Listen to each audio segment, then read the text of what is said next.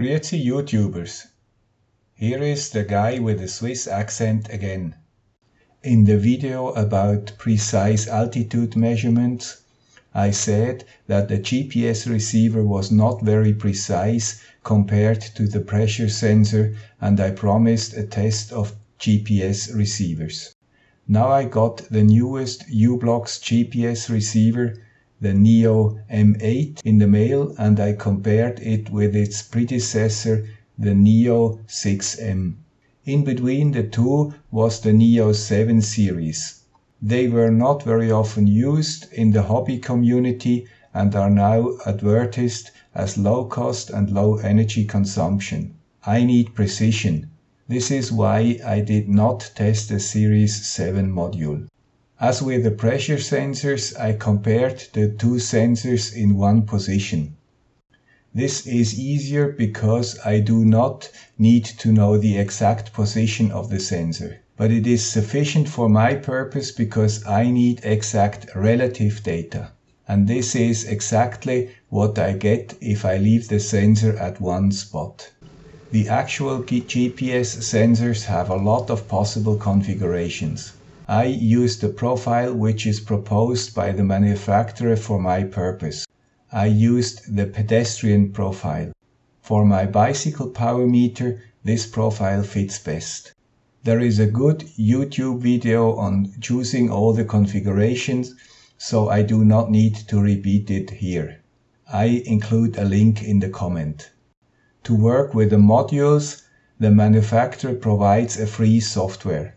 This software can be used to change the configuration as well as reading the results of the modules. I put the download link also into the comments. The software is called U-Center. To use the modules together with this program, you have to connect your GPS module to a serial to USB converter and plug this converter into your PC. Keep in mind that the modules are 3.3 volt. I use serial to USB converters which can be changed from 5 volt to 3.3 volt. This is very handy for such applications. As usual, you have to connect the RX pin of the serial converter to the TX pin of the GPS and vice versa. In the first test, I measured the horizontal precision. This is not needed for my purpose, but I think many of you guys are also interested in these results. The conditions were not optimal. The weather was absolutely clear, but the sensor was placed near a house. So satellites in one direction were not visible to the sensor. Both sensors were placed exactly at the same place, and the conditions were exactly the same. The only difference was the time. I did the two tests one after the other. First, you see the startup of the Neo-6 module. It has 6 satellites to calculate its position. All satellites belong to the American system. This is because the Neo-6 can only receive these satellites. Every second, the position is measured and put into the drawing. The result after a few minutes shows deviations in the range of 8 meters. Most of the measurements were in the 6 meter range. Now we start the newer Neo-8 module. It sees more satellites because it can also receive signals from the Russian system. The precision seems to be quite different to the Neo-6 module. It seems to be much better. To be sure, I checked the results one day later. First, we see the result of the Neo-6 module. It is better than the day before. And the result of the Neo-8 is worse than yesterday.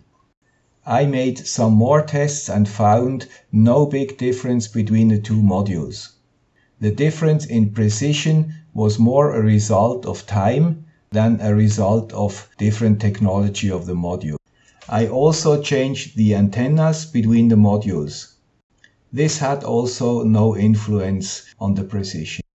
This is if good conditions exist. The Neo-8 module always had more satellites in view because it was capable to use 2 to 3 Russian satellites. This is true for Switzerland and might be different in other places of the world.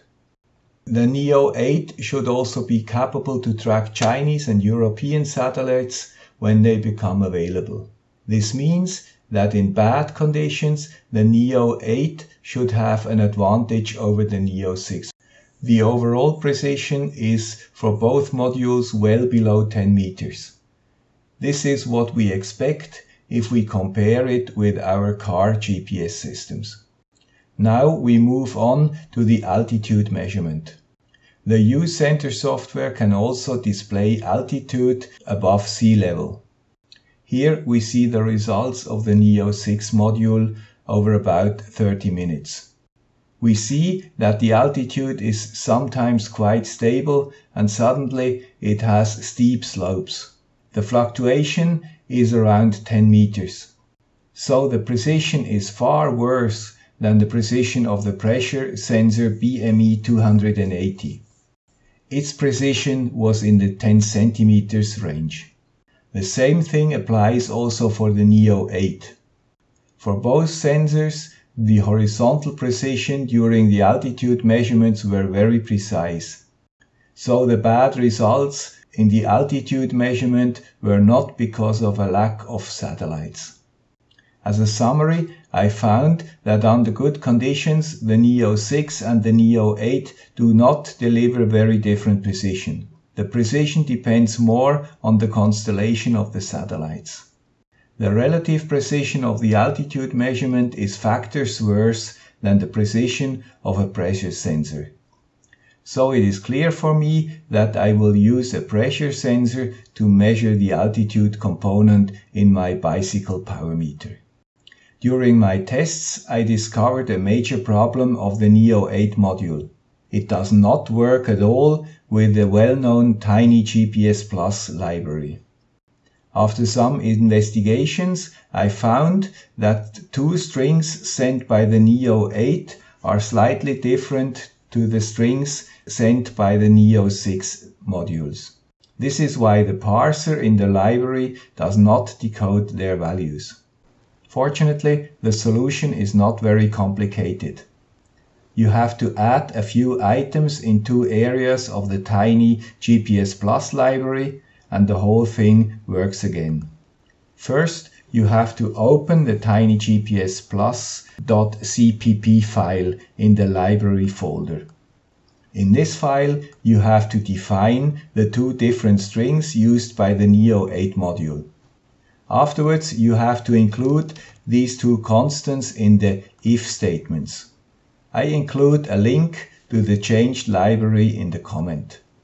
With this change, I used an Arduino Due to measure altitude and to transfer it directly to an Excel sheet, as described in an earlier video.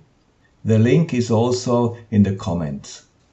I used a Due because it is already on 3.3 volt and it is capable to emulate a keyboard. The results are of course similar to the results obtained with the manufacturer's software. I hope this video was interesting or useful for you. Bye!